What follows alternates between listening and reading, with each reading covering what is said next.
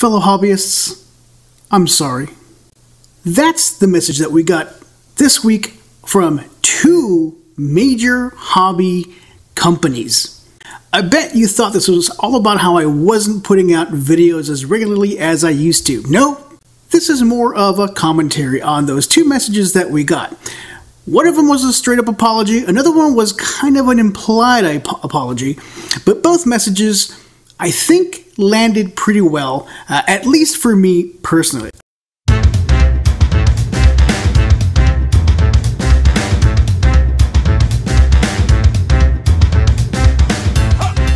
I don't know how you felt about it, but I thought these were pretty sincere efforts from two companies that are super important to our, well, passion for most of us, major time sink for others, and wallet killer for us all.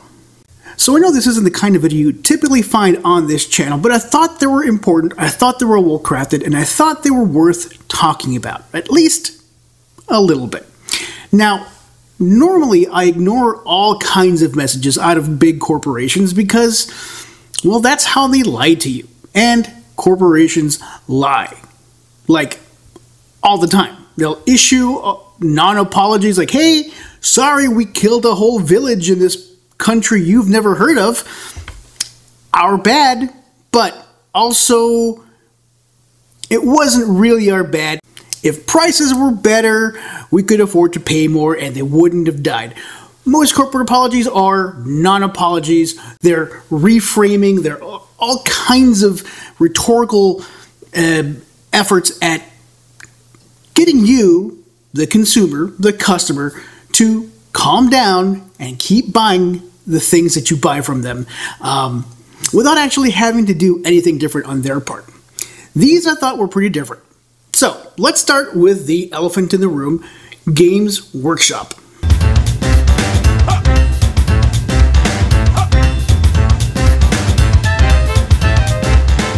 We're sorry, we didn't get it right this time. I try very hard, you know, and sometimes I get it wrong. Not very often, in fact this is the first time ever, but I try. So, Games Workshop rolled out Mr. Workshop himself, or as he calls himself in this video, James Work Squat. Haha! Yeah, it was cute, come on. And this was all about the apparent power imbalance with the new Leagues of Votann army. Now, I'm one of those weirdos who buys a ton of Warhammer products, paints a ton of Warhammer products, but doesn't actually play with Warhammer products. I don't know, but I'm not alone. Apparently the Leagues of Votann codex, squats, came out and it was very imbalanced and they had to do some rules changes, and a lot of people were upset because, hey, we just bought this codex and not 5 days after we paid 50, 60 bucks for it, you're changing it up. I get it. It's a bummer. It's part of the Warhammer 40k hobby. Not that it's excused, but we shouldn't be surprised. Now, there's two things I really liked about this message. One, they used humor in a very, I thought, effective way. Well, I don't feel bad anymore. They had Mr. Workshop talking about how this was his first time writing a codex. He was trying to give our short little friends a leg up in the tournament scene, and he was getting scolded by people who are game designers or other people who work at Games Workshop. It was an interesting framing. I thought it was cute, and more importantly, it highlights the fact that all those people working at Games Workshop, like James Workshop, they're humans and they're gonna make mistakes. We expect that out of people, and we expect that out of corporations. What we don't expect is for them to straight up say, we messed up, we're sorry, our bad, we didn't get it right this time. We're going to fix it, and here's how we're going to fix it. We'll be making some updates to the rules and bringing a few points in line. That's where I think this message really shines. They specifically said, we messed up, here's how we messed up, and here's what we're doing to fix it. Is it enough? I don't know. I don't play the game. Is it a bummer that you have to go Sharpie all your codexes? Yeah. Could they maybe reduce the price on the codex that is now obsolete? Also, probably yeah. They didn't do any of that stuff. But at least they admitted that they messed up. So, you know, as far as corporate apologies go, pretty decent in my opinion.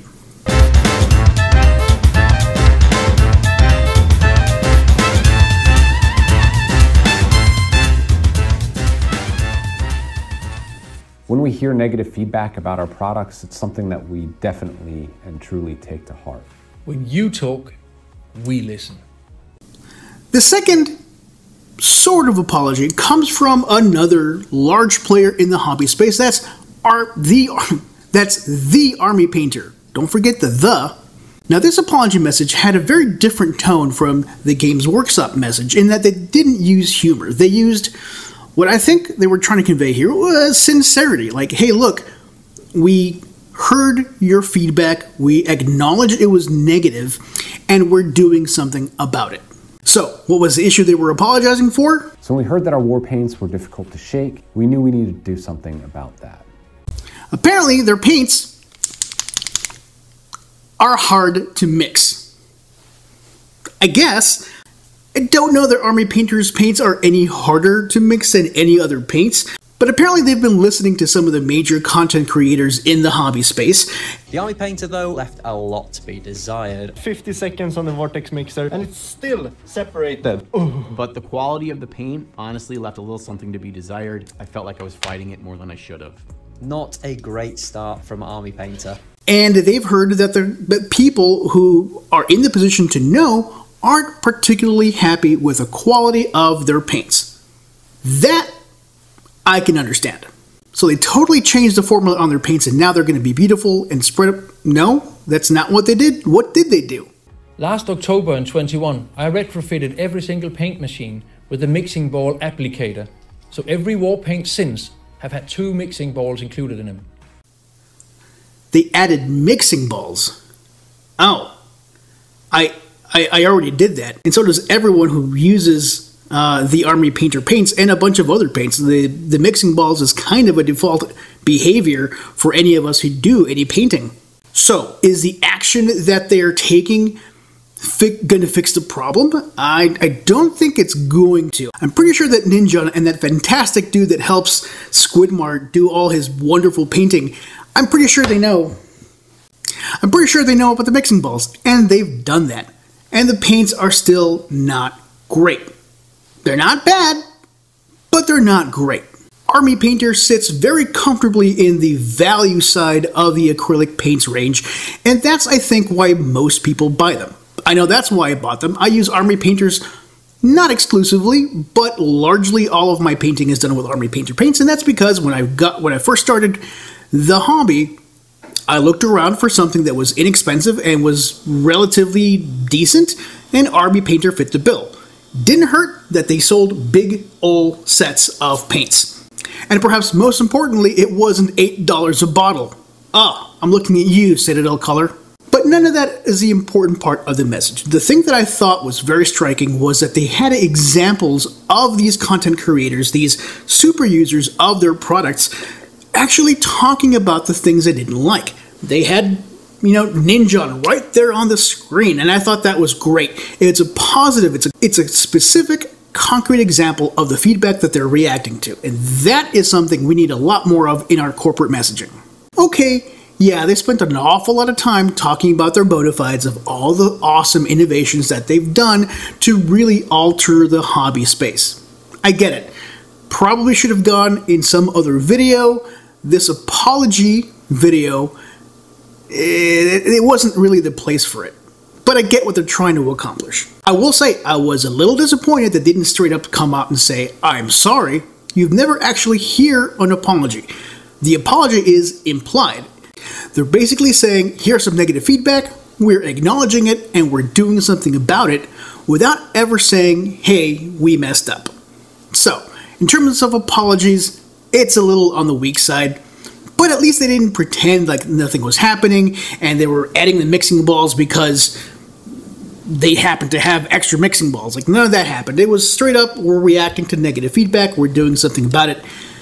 They were hinting at things to come in the future, which, again, kind of lame, unless you have specific examples. But hey, at least they didn't announce a price increase and try to convince us that it was good for your wallet to pay more for the paints.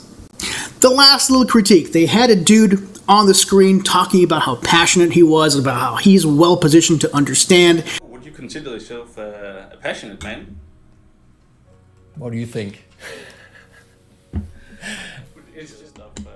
I'd definitely say that I'm fairly passionate. And kind of relate to his gaming clientele. They never told us who he was. I'm assuming he is the CEO or the owner or whatever. They didn't tell us who he was. I don't know why he was important, other than my assumption that he is one of the chief leaders of the Army Painter. So that's all there was. Those are 2 apology messages from some of our most cherished corporate overlords. And I encourage more of the same. When was the last time a company that you do business with came out and said, hey, we messed up, or we're doing better because you told us to do something? These 2 messages tell us that these companies that we cherish, they're listening to us, they think we're important, and that's a kind of progress. We should applaud this sort of effort and demand more of the same. So what did you think? Are they full of hot air? I believe them, but was there something that I missed that says, no, these guys are pulling your leg? Let me know in the comments. I'd love to hear from you. Either way, thank you very much for watching. This has been Your Average Bear Gaming. Have a wonderful afternoon. Be nice to yourselves and each other. Peace. I wrote it all myself. My favorite army? Well, absolutely.